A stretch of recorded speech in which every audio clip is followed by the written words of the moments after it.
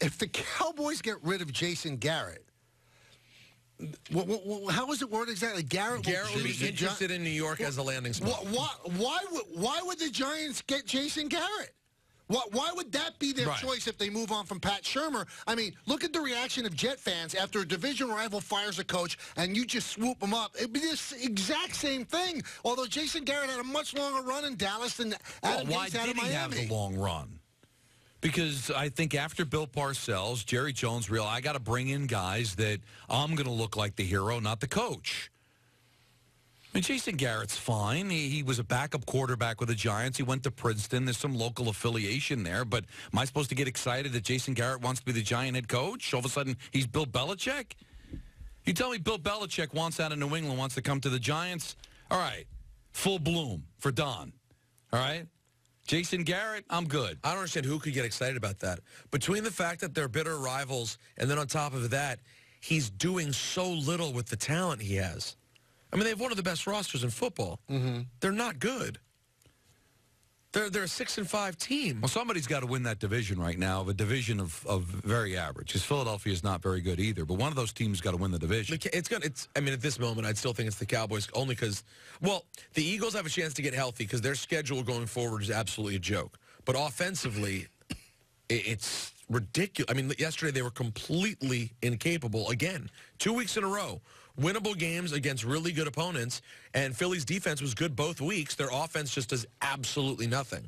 So at this moment, I like the Cowboys better, but I'm curious to compare their schedules up against each other. So, again, if they get rid of Shurmur, I don't think it's Garrett. And one thing I'd have to say about Jerry Jones, why is he the one owner that every single game has to have his own press conference? Well, because he's the one owner that, at least according to him, knows football. He's got a football background, and he is the general manager. Yeah, but no other general manager. We haven't heard from Dave Gettleman in, 18 years? But that's Jerry. And that's something you couldn't do if you hired when you have Bill Parcells as the head coach, or if you go out and hire Joe Gibbs or somebody like that. That's why, what you accuse Brody Van Wagenen of is, can you bring in a Buck Showalter? Can you bring in a Joe Girardi? When you bring in a neophyte head coach, when you bring in somebody that a lot of people don't really consider to be that great, he looks, when there's success, it's, well, look at me. I'm the one that's the reason why we're winning. When you're losing, it's, look at who I have as my coach. He's on notice. He's just a shield. He's not really a coach. The division will be decided on December 22nd. They play each other. When the Eagles and Cowboys play. Because the Eagles' schedule moving forward is as follows.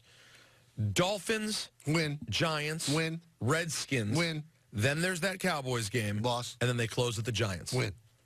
So, and then you have the Cowboys, who have a tougher schedule moving forward, including a game against the Rams. But the Cowboys at this point are a game ahead. So it really will come down to that December 22nd. But if you're saying to me that the Eagles have to win the Dallas game, which they would, they're going to have to run the table. Yep. And they will run the table outside of the Dallas game. They'll beat Miami. They'll beat Washington. They'll beat the Giants twice. Cowboys have Bills this week, not a gimme, in Dallas. Then they're at the Bears, home against the Rams, then at the Eagles and Redskins. Schedule definitely favors the Redskins are the one easy one. Yeah.